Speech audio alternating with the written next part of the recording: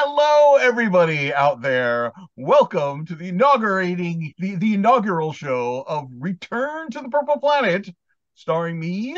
And tonight, joining me is my the Purple Planet Papa himself, Mr. Harley Stroh. Harley, thank you for joining me and being such a crucial part of this new venture. And I couldn't think of anybody better to kick it off than you.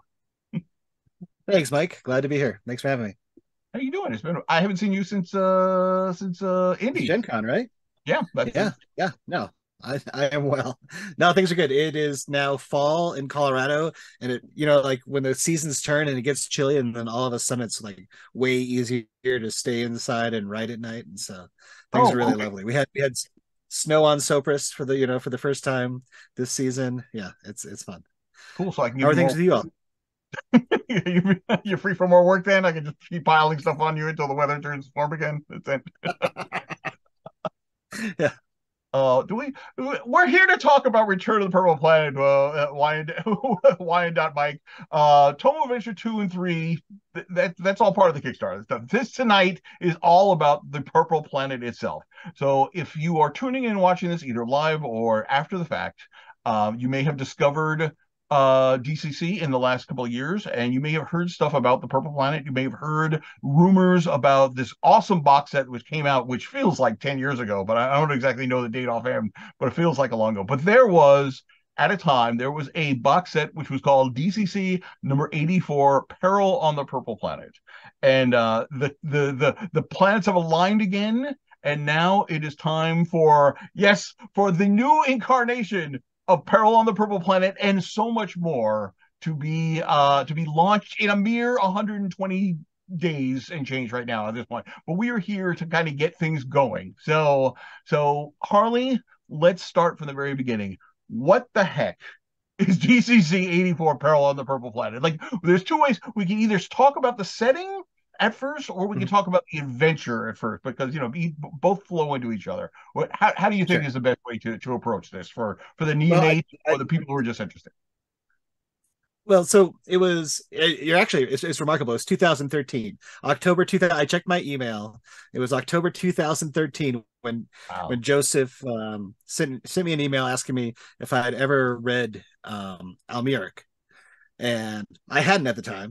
I had read John Carter, some of the John Carter stories, but I hadn't read Robert E. Howard's. And so I read that, and he was commissioning at the time an adventure based on some far flung planet across the cosmos that the PCs get cast to. So you know the the remarkable thing, I've been going through the box set since you said you wanted to do this show, and it was intentionally an adventure to begin with, Mhm. um but then kind of blossomed into a setting. So we had this sandbox adventure to begin with, um but for whatever reasons also made a really cool place that people wanted to hang around with after the adventure was over.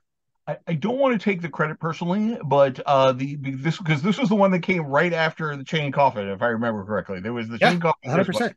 So Chain Coffin was Yeah. like the first box set, and then under kind of similar circumstances, it started off as just an adventure, and then we were going to have like the spinny wheel puzzle, and that was it. And then once we realized we were kickstarting it, it was like, oh well, then we have to add stretch goals. So it Yeah. blew up from just being that one kind of what really kind of originally pictured maybe as a 24-page adventure into his entire own subsetting. So I think it was kind of like Joe was watching that going, and he's well, we've got here we just had like some mountain range, and here we have an entire planet to play with. So I think that was kind of fed itself into like, let's really blow this thing up and turn it into more than just a fun little romp on a faraway planet, but actually into this whole kind of micro setting itself. So I think Well, right. But behind the curtain, and you've brought this up a couple times, like we always send Michael Curtis in first. Like yes. we'll push him into the room. he'll do the Kickstarter with the box set. Sweet, that was successful. All right, let's let Harley do something now. Right, So let's yeah, you're let's get always the the first knowledge one into the flowing. room. Yeah, you did the I, first spinny wheel. You did the first box set, and so yeah, thank you for blazing the way and making Purple Planet possible. But it's fun. Like you open it up, and the adventure itself is relatively short because it's like a sandbox, right? And so you have these different locations that you can go to, and all these different things can take place in and around the plateau on the Purple Planet. But the meat of the adventure, I mean, it's almost reminiscent of the old TSR. Like you think of like Studying of the Hill Giants, where like it's actually pretty short.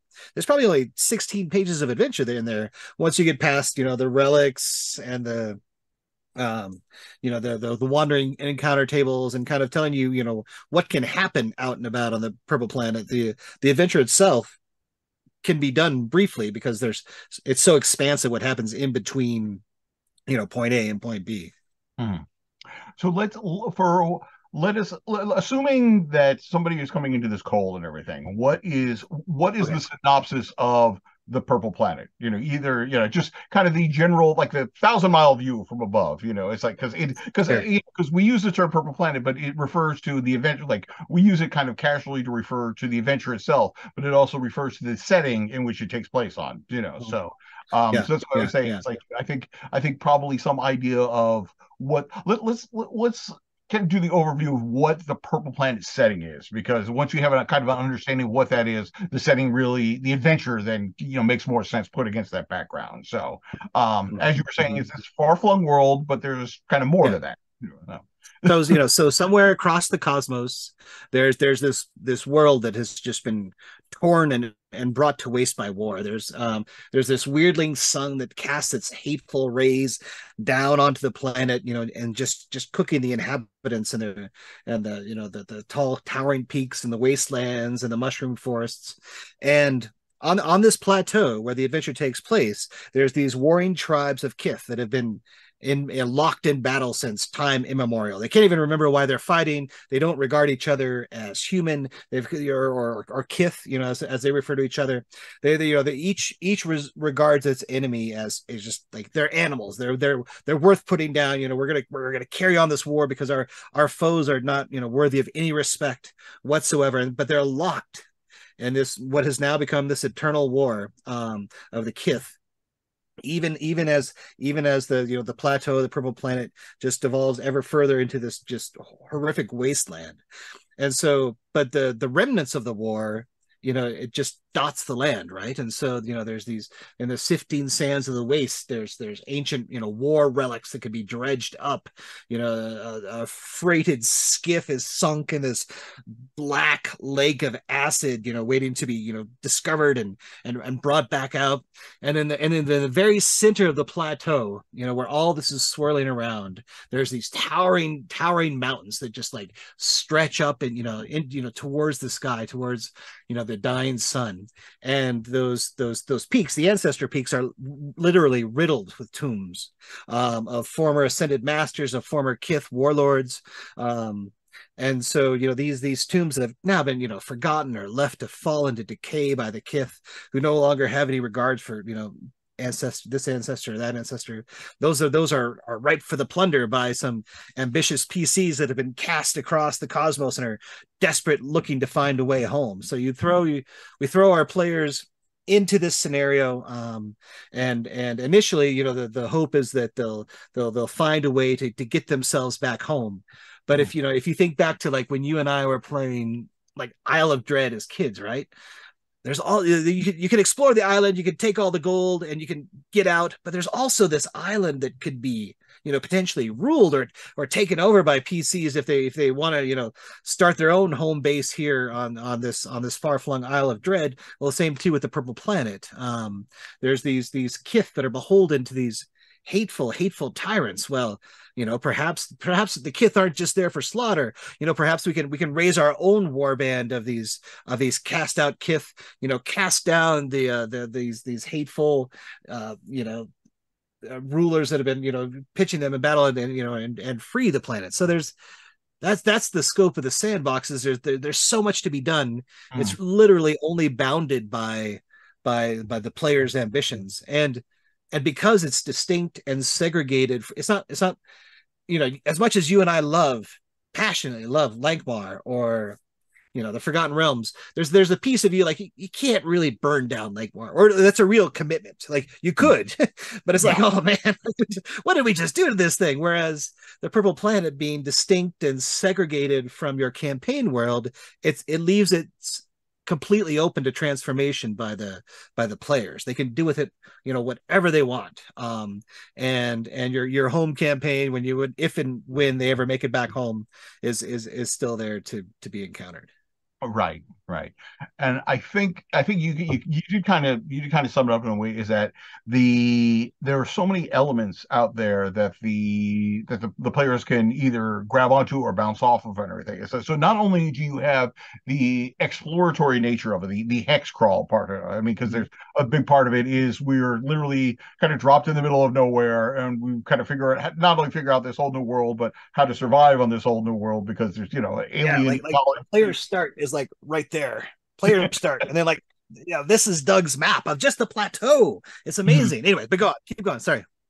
So there's the figuring out the setting itself, because there's things like, do we even dare drink with that, like that, that pool that looks drinkable, like I'm not drinking, you drink that, or the flora and the fauna, because you have, obviously there's either the orms, I mean, well, in a future show we'll really dive into the bestiary of it, but there are, you can't really have like a wasteland desert planet without giant worms, at this point it's pretty much, part and parcel, it's required.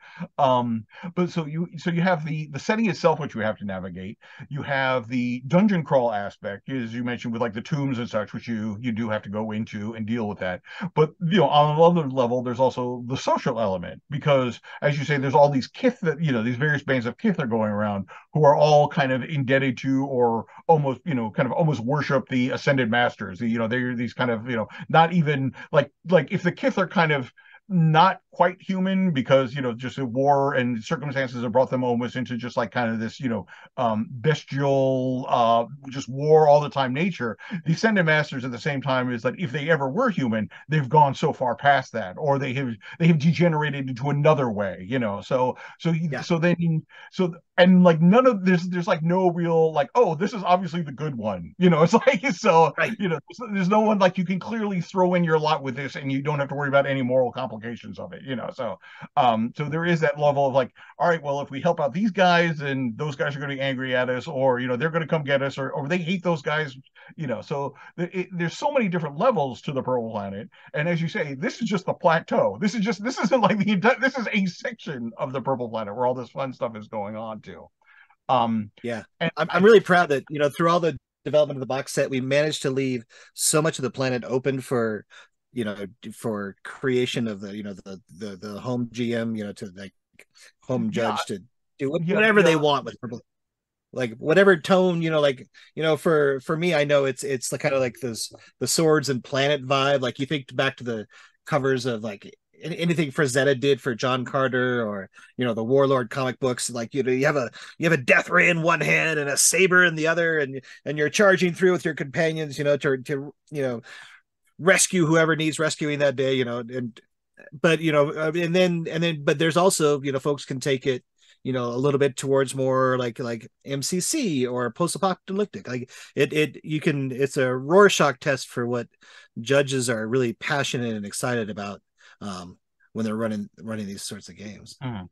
I mean, I think that's worth exploring a little bit. The kind of that this the Purple Planet, Peril on the Purple Planet, was written with the kind of the Sword and Planet, or the planetary romance vibe in it, which is very Yeah. much like the John Carter, the kind of, again, the I mean, I have I have I have a copy of Elmer right here, but again, kind of like you, I have yet to dig into this, but I will be reading this, and complete with its was awesome art in the center here. Oh, that's beautiful. Oh So my gosh. See, that's awesome. That's cool. That's so cool. so That's really cool. but my point being is that it is this, with at least with the John Carter stuff, there is this, there's this sense of great age, because Mars at this point is dying. Mars is dying out during the John Carter stories, because once it was kind of a wet planet, and now it's turned into this wasteland, and there's that vibe which is going on with Purple Planet as well. And Hmm. although there are kind of relics left over, when you would kind of we would think of like artifacts in the term of like a post-apocalyptic thing, I I I I think that at least the way that I approach the genres is that I feel that there's a distinct difference between the two. I mean, I think I think part of it might be from the fact is that when I think post-apocalyptic, I'm thinking of a kind of a setting where things have gone to the absolute nadir of the way it can go. And then from that, it's kind of like, how do we dig ourselves out of this? Like, how do we find new cool stuff and how do we become this over this? Where I think more in, I don't get that so much with the kind of the planetary romance of Sword Planet. I don't feel so much like the need to build up. It's more of like, how do we adapt and how do we kind of overcome the environment. It's like how, not how Yeah. do we build it better, but how do we kind of adapt ourselves to it and to make it the best situation we have, which as Yeah. we've been talking about is very much kind of the vibe of Purple Planet. Your alien world, you have to figure out how things work, you have to make your decisions of like what your alliances are going to be. There are cool stuff flying around, but like where do we get the cool stuff? That's kind of been my Yeah. yeah. Yeah. I think you're really onto something there. So when you think of a Western, the setting is always a character, right? Mhm. These sweeping vistas and the tall buttes of the cliffs, right? And the red stone towers. And Robert E. Howard, he was living in that environment and writing from it. And so and the same too is like that's probably the distinction between Star Wars versus Star Trek. Star Wars has you look over the desert of this planet and it's a character in itself, and same too with, so that's what we use for Purple Planet is you have the Kith, you have the Ascended Masters, but you also have the place itself, which serves as a character to be to strive against. Mhm. And there's that aspect of man versus nature, person versus nature, which is really fundamental to people encountering Purple Planet for the first time. Right. I think that's a good way to approach it because I think with Purple Planet and with just basically Sword and Planet stuff and anyway, the setting itself is it is a character, it is an adversary, it is Yeah, something thank you. more to that where necessarily that's not so much the case as I think you would encounter in your post-apocalyptic setting. Like like there are challenges in it itself, like okay, this is the radiated zone or something like that, but it doesn't feel like an actual character itself. And I think that's partially has to do with that because in the classic post-apocalyptic setting, we're looking at Earth, we're looking at the United States or whatever the stuff which is close at home. Where when you take Sword and Planet, you're literally it's an alien world. So it's not that the normal stuff has been torn down. It's a completely different place. Mhm. It's not trying to find the recognizable amongst the wreckage. It's just trying to make the completely alien understood in a way. I guess I mean, which I guess kind of leads a little bit more into kind of the space opera thing. Like the space opera genre itself is it's kind of going about there's the exploratory exploratory the go out and find stuff of it which again, I mean, I think Star Wars does that to the point where the kind of the single biome planet syndrome that they have is like, okay, this is the jungle Right. planet, this is the desert planet, or this is the snow planet, or anything. Yeah. Again, it's the setting, it's more like that's the fancy backdrop against where this stuff takes place. It's not an actual kind of character in it. So Hmm. I think kind of hashing out what is the difference between Sword and Planet, what is the difference between space opera, and what is the difference between post-apocalyptic. I think really it comes around to the fact is that it is the planet itself.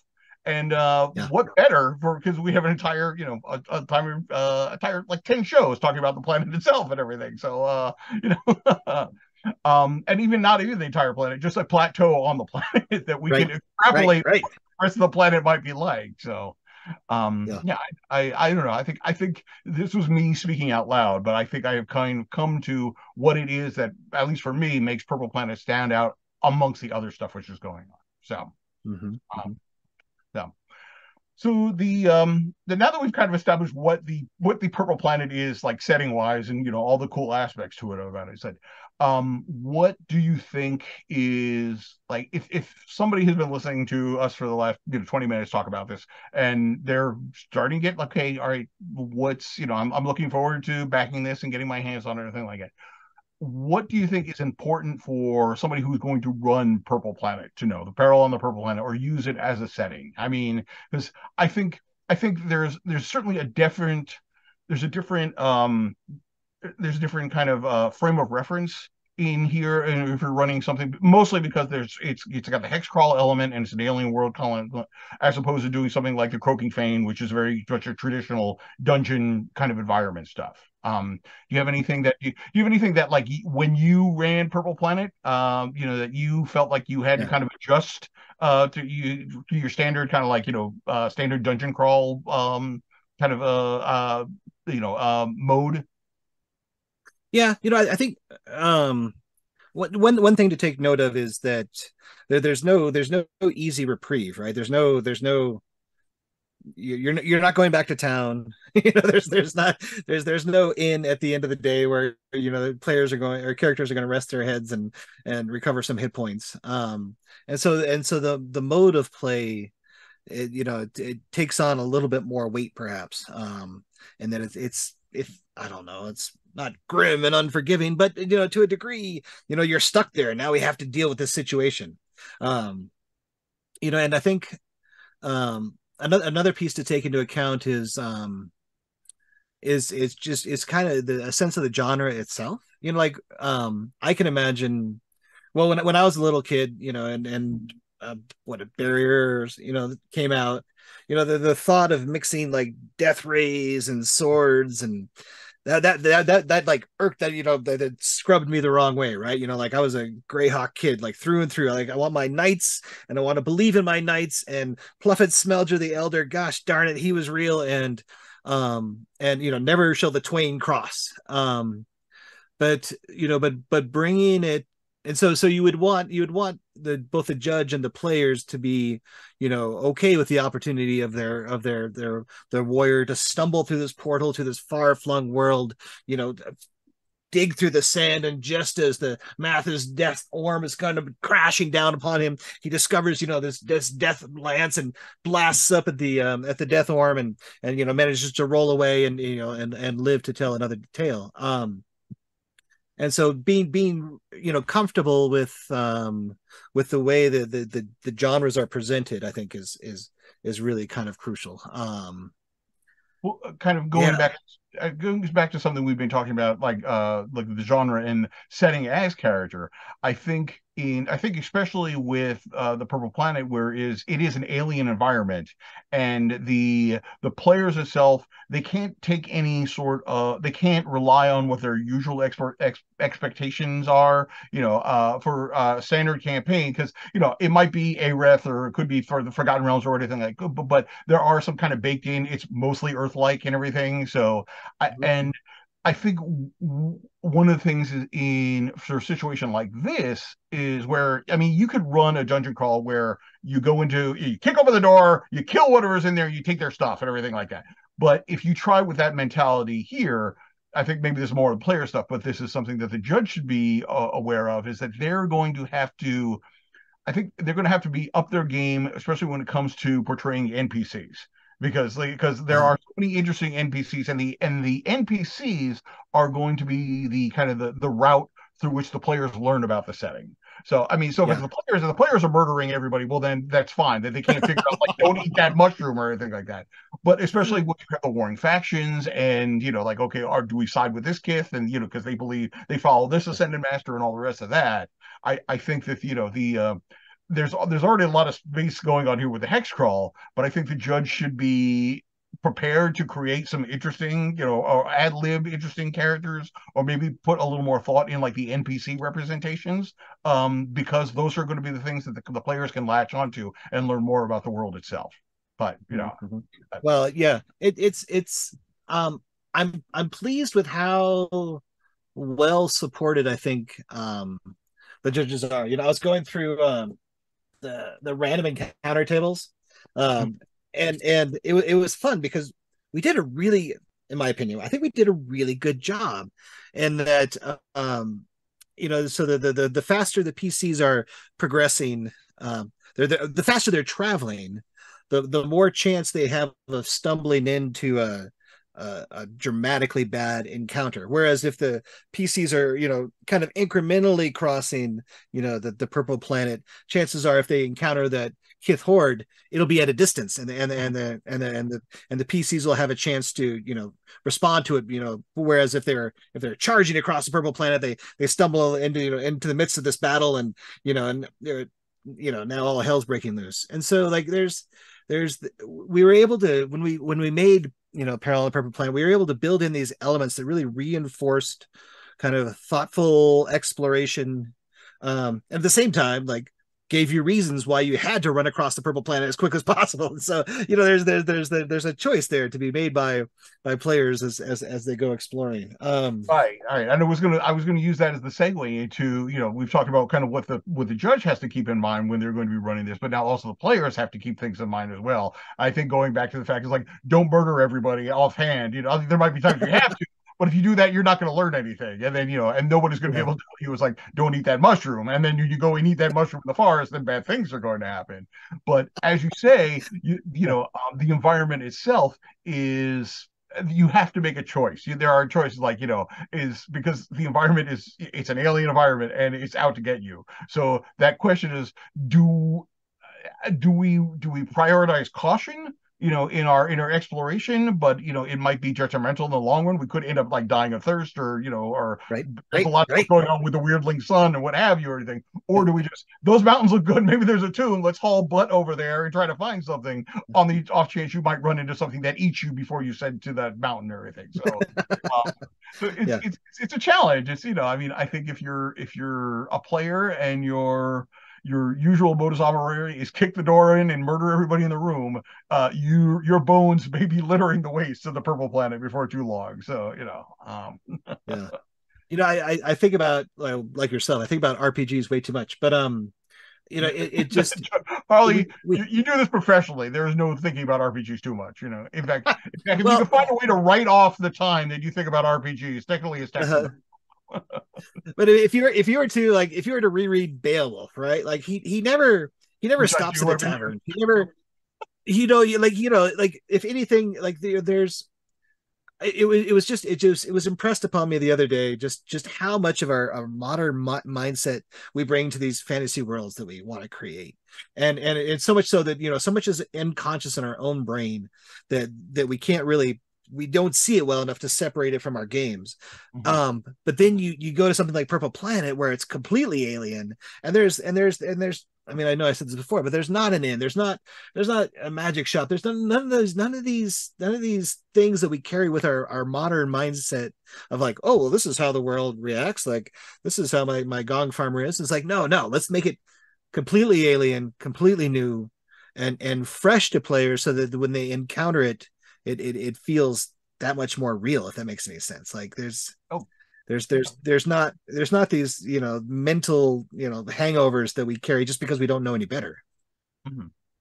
No, uh, you're absolutely correct. I think that's the challenge. Well, it is definitely, it's maybe not a challenge, but it's something that is there, and how you want yeah, to approach it is, I think, indicative of your play style. I mean, you could totally do the plot of, you could do the thing where there is a magic shop in every toy place, and like in every, the classic module Rat on a Stick, which allows you to open a dungeon, like a restaurant franchise in a dungeon, stuff like that. So there is, you can do that in that, but that's not yeah, the we place can. doing it. The Purple Planet is not the place to be doing that stuff. It is definitely, Yeah. it's a mystery to the sense of, I don't know anything about this place, and anything and everything could be trying to kill me. So yeah. Yeah. Uh so I don't know. I think that kind of sums it up, in our first half hour of just kind of what the overview of the Purple Planet is. And there's, as I say, although it's a one plateau on the Purple Planet, there's a surprising amount of depth to it. And in the coming weeks, we're going to be trying to do this roughly every 2 weeks. So we're at least twice a month anyway. And we'll be delving into all different aspects of the Purple Planet. We talk about the Kith. We'll be talking about the Ascended Masters. We didn't even touch upon Greenstone, or there's so much stuff here which is waiting to be discovered. And we're going to be doing our best in the weeks ahead to get everybody psyched for it, but at the same time, not to spill too many secrets. So if you're watching this, you can still kind of dive into the Purple Planet when your judge, starts running it for you, and have some fun of negotiating that setting, and you know pitting your wits against the creation of Harley Stroh here, which is no. I think that's good. Harley, any words of wisdom as we kind of Well, or for now? and then maybe this is a secret for a future show, but if any of our folks are on the DCC RPG Rocks page, it seems like there's other publishers that are coming up with potential content for the Purple Planet. Is that something There we can is. touch on, or is that I've kind of hinted at it. I've spoken about it in kind of. There's still things being kind of finalized at this point, but the one of the reasons we're doing this on backerkit is it allows us to network with other crowdsourcing campaigns, and currently we have a number of third-party publishers who are working on their own Purple Planet themed releases, and this is kind of, we are calling this Return to the Purple Planet, and so much more is we're going to be focusing on what those are as we get closer. Like, we can't spill all the beans now because we still got 120 days to kind of prolong this and everything. But I, all I, right? That's fully, cool. I fully intend to reach out to some of those third party people and ask them to come on the show and maybe talk to themselves and kind of give them the opportunity to say, okay, this is what I'm working on for the Purple Planet. So but yeah, so there's a lot of stuff going on. I might get notes tomorrow. Joe was like, you should have talked about it more, but if that's the case, then my apologies. But I'm trying to. Well, yeah, like one of the very coolest things about DCC is like, no matter how awesome the adventure you write or I write, like it becomes that much cooler when when Doug gives it a cover, and then it's like, oh wait, but this is what's happening now, and then like then somebody reskins our adventures, James Smith or Wayne or somebody takes that adventure, and like, and then all of a sudden it's like, oh my god, like that was the coolest idea ever. Like, why didn't I ever think of doing that with Sailors? And then anyways, so as more creators get involved, as more people like lean into these imaginary worlds that we love so much, inevitably they get new depth, and they just become that much neater. And there's I think there's a lot of potential there to expand what is it's not Harley Stroh's Purple Planet. It's it belongs to the DCC community as they're making it something much cooler than its seed. That's always the sign that something has grown, has arrived, it's grown bigger than just you, and hopefully that happens before you get tired of actually creating stuff for it. So so, but it's always not, it's also no, so to leave it in the hands of somebody else under good, so you can take a break and step away from the Purple Planet from time to time. As I mean, it's only been 10 years, so I mean, hopefully you're all rested up and ready to come back. So Oh, dude, I'm so stoked. Yeah, Doug and I have big plans, big plans. all right, Just you well, wait, Curtis. yep, I think that's good enough for we don't want to use up all our content in the first show. So we will be back. I think if I'm looking on the calendar, I believe today is the third. So October 17th, same bat time, same back channel. We will be back, and we'll be talking more about the Purple Planet and the return to the Purple Planet and this whole big event. So don't miss out. So thank you, Harley. Thank you very much for your time, and everybody else. We'll stay tuned and learn more. All right. So All right. goodbye. Right.